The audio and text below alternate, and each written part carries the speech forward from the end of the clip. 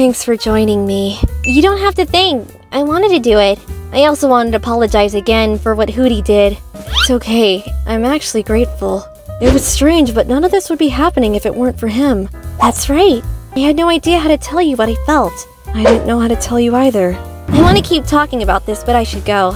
I don't want your parents to punish you for being with the human late at night. I also have to clean my image of bad influence. You are not a bad influence. But yes, it's late. I'm worried that you'll come back alone. Wow, am any blight worried about me? Albert will take me home. I'm your girlfriend, of course it worries me. So please call me to know that you got there, okay? I will. Well now, I must go. Can we meet tomorrow? Yes, I will pass by you when you leave work.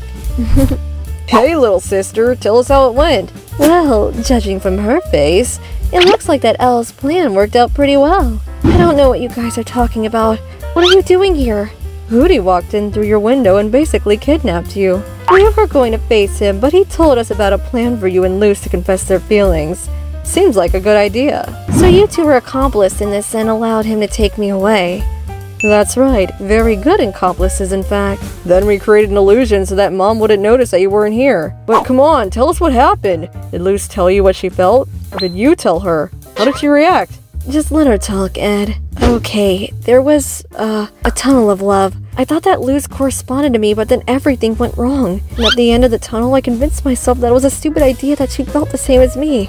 But then Luce talked about what she felt. And I asked her if she would go out with me, and then she asked me. And now we're girlfriends. I still can't believe everything that happened. I'm so happy. So, how was the kiss? What? What kiss? We haven't kissed yet. Why not? I don't know. I don't know how. I never... Stop, Ed. You make her nervous. Why? Anyway, she had already kissed her a few days ago. Quiet. There will be time for kisses.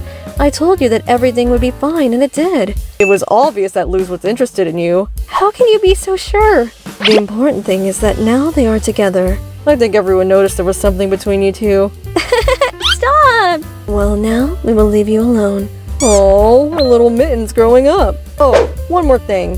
Mom shouldn't know. I will try. No, go answer. Someone wants to talk to you. Well, it's too late and I have to work tomorrow. Goodbye. Take a rest. Bye, sweet dreams! Hang up the call. Nope, you hang up. You do it. Why don't they just shut up?